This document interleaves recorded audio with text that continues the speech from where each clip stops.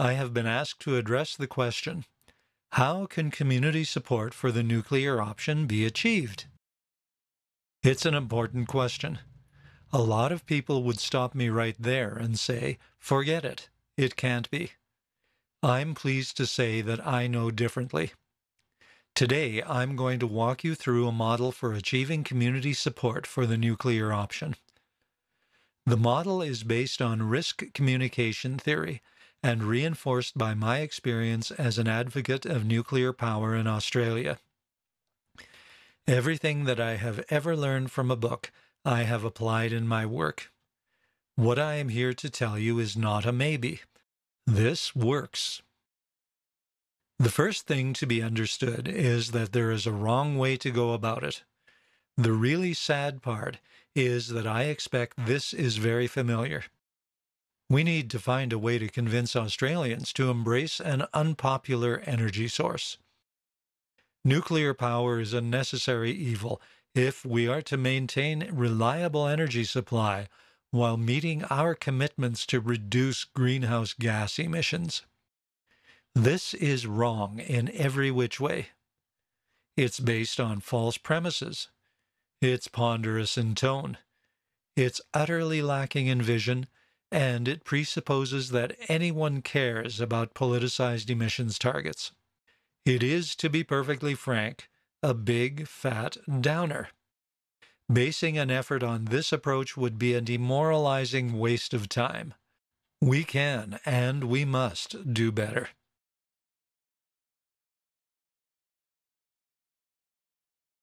This is what the right way looks like.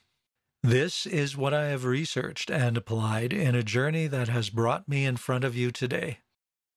Community support for the nuclear option is achieved when you hit the mark on all of these themes.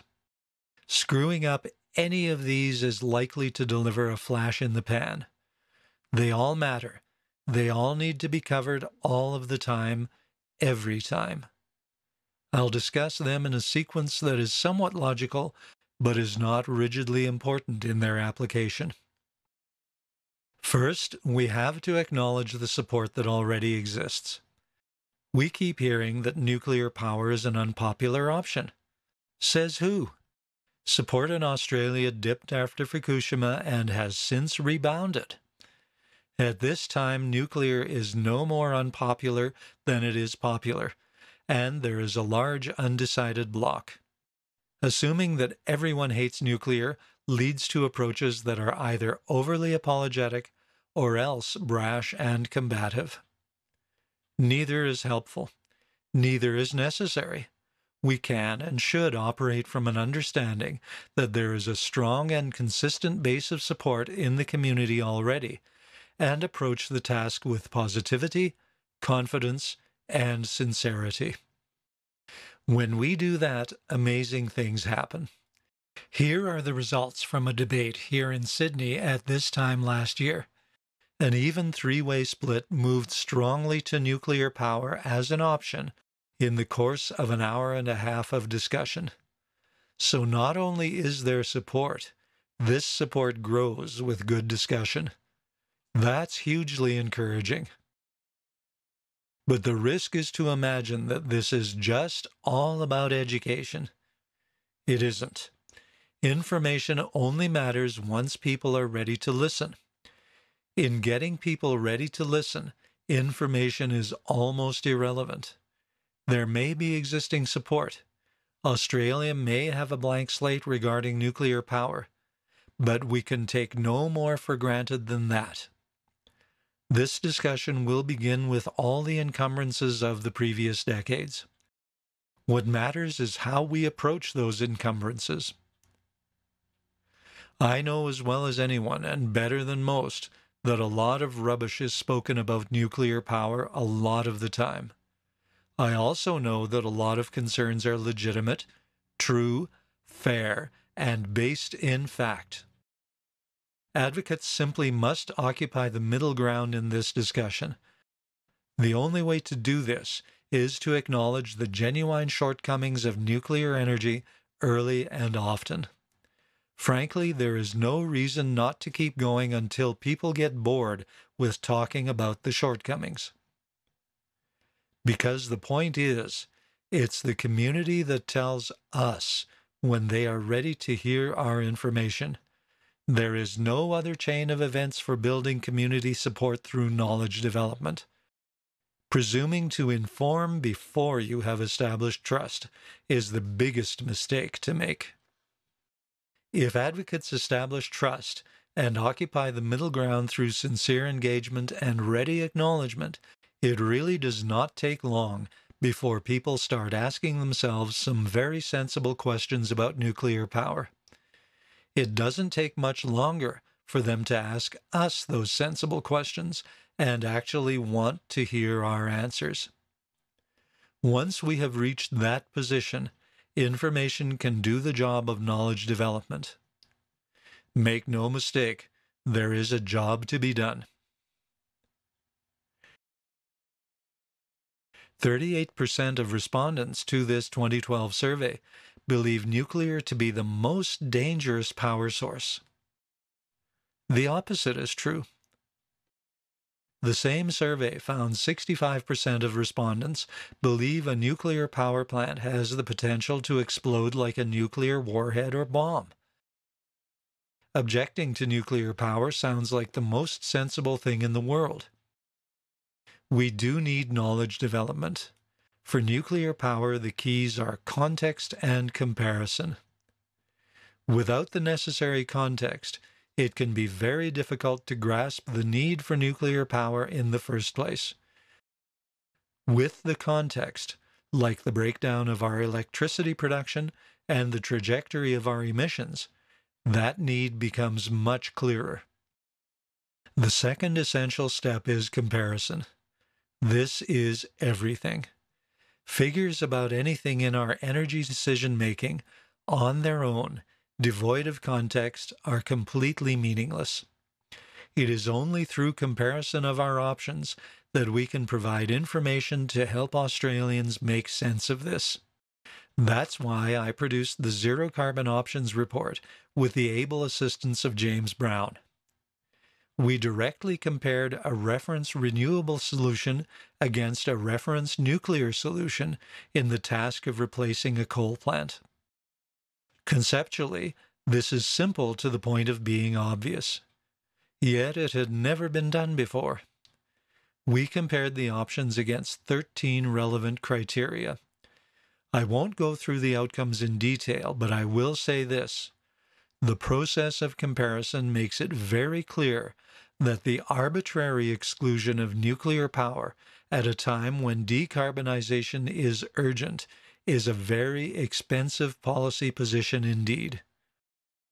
This type of information builds knowledge, bringing the ability to make better decisions. Once we are getting good information out to receptive listeners, there is also the important job of contesting bad information. I must be clear. I am not talking about opinions that differ from mine, or chains of reasoning that lead to different conclusions. I am talking about bad information. I am talking about junk that is every bit as pernicious as the worst of climate change denial. A cornerstone of opposition to nuclear power is the idea that it's dangerous. The logical way to test this is, once again, through comparison. We establish how much harm energy sources are responsible for, normalize that harm for the amount of energy each produces, and come up with mortality tables, cheerfully called death prints. I'll show you several. This is probably the very best source, the findings of the Extern-E project, cited in the medical journal Lancet. You can see that both accidents and pollution are accounted for, and you can see that nuclear is the best performing of those assessed.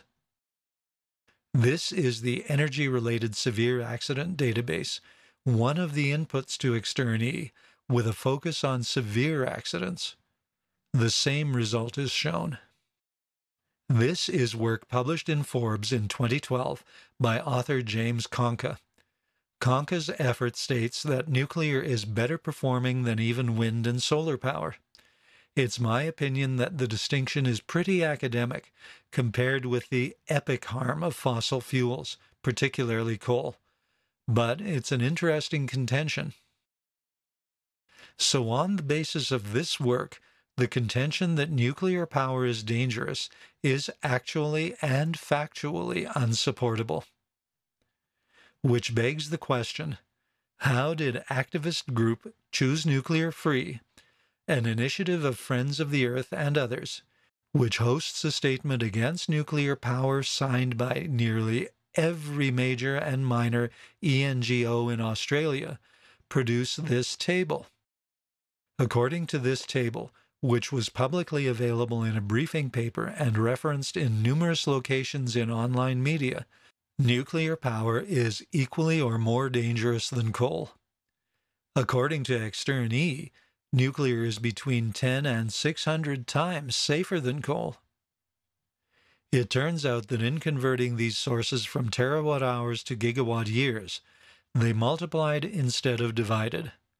These numbers are incorrect by a factor of 77. Furthermore, the factors applied to nuclear are a blend of 3 unrelated references with no formal peer review to assure us that this methodology has any solid basis at all. It's junk. The paper has now been withdrawn, but the table can still be found embedded in other articles at other sites. So, to be clear, while there is every reason for humility and inclusive processes, there is no obligation whatsoever to let bad information stand, or to accept as fair and reasonable the participation of parties who insist on producing and using bad information. We must insist on basic standards in relation to the information that is permitted to guide discussions. We can do this with confidence. The great majority of Australians will join us in the middle ground for a grown-up discussion among grown-ups. Finally, we must provide Australia with a positive vision on which to hang this conversation. There is little that is persuasive for the community at large about a piecemeal and weak-kneed approach that leads to an inevitable shit fight to build a single facility many years from now. We instead need to consider, what can nuclear power mean for Australia? We need to talk about securing a manufacturing and industrial base that will remain carbon competitive through this century. We need to talk about the reality that success is not achieved in half measures. This has been demonstrated by France, where a mix of nuclear and hydropower has all but eliminated fossil fuels and carbon emissions from electricity generation. We can talk about greenhouse gas-free desalination, enabling us to adapt to climate change without making it worse, enabling us to draw on the technology of desalination with more confidence for a longer time and a greater range of applications. We need to talk about portable, compact, zero-carbon power for settlements, regions, or off-grid applications. We need to talk about the high-tech, knowledge-based jobs that we can add to our nation through value-adding across the nuclear fuel cycle. We need to pair our decarbonized energy vision with that of a decarbonized transport sector, with clean energy available on demand for as many electric vehicles as Australia can take. We need our conversation to break through politicized emissions targets to instead talk about strong decarbonization outcomes. We need to talk about being first in line with some of the world's best technology that will change our country for the better. We need to talk about taking regional leadership in securing a plentiful energy future that runs on what others call nuclear waste. We need to tell Australians that we can clear our air of the harm of mining and burning coal. We can secure community support. It's about trusting Australians, inviting them to join a conversation, establishing common ground, acknowledging legitimate concerns, providing the information that they need, paired with a powerful positive vision. There is a wrong way, and there is a right way. Let's choose the right way. My very deepest thanks to ATSE for providing such a professional forum for us to have these discussions.